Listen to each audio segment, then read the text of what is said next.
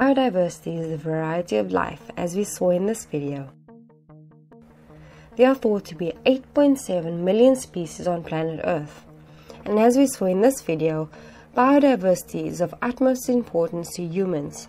The loss of one key species can have a detrimental impact on many levels, from other species of animals to plants to the physical environment, as shown by wolves. Human activities are reducing biodiversity.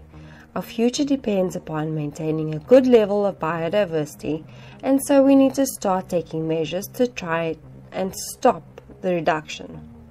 In this video, we're going to look at how humans are negatively impacting biodiversity. Here are some of the main human-induced threats facing biodiversity.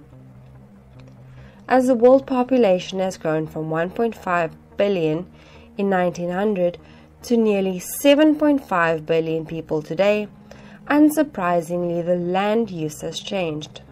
Habitats have been destroyed in favor of agriculture, forestry, fishing, urbanization, and manufacturing. Unsurprisingly, habitat loss has greatly reduced species richness. Habitat fragmentation has also meant that populations have been split into smaller subunits, which then, when faced by challenging circumstances, have not been able to adapt and survive. After habitat loss, overharvesting has had a huge effect on biodiversity. Humans historically exploit plant and animal species for short-term profit. If a resource is profitable, we develop more efficient methods of harvesting it, inevitably depleting the resource, as is currently happening with fishing and logging. The exploited species then needs protection.